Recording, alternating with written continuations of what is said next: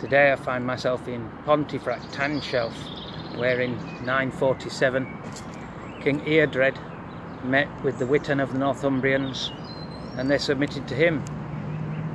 A good day for him. Sadly, it was only to last about a year before they changed their mind and chose Eric Bloodaxe of York. Here's a reading from the Anglo Saxon Chronicle for 947. Here kom Eardred Kuning to Tadenes Schulfe, and there Wolfstans the Archbishop, and Ealen the Umbra Witan with Thoni Kuning.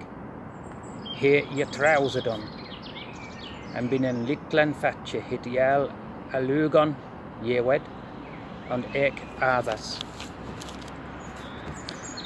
In this year came King Eardred to Tanshelf, and there Archbishop Wulfstan and all the council of the Northumbrians bound themselves in allegiance to him. And within a little space they all abandoned both allegiance and oaths.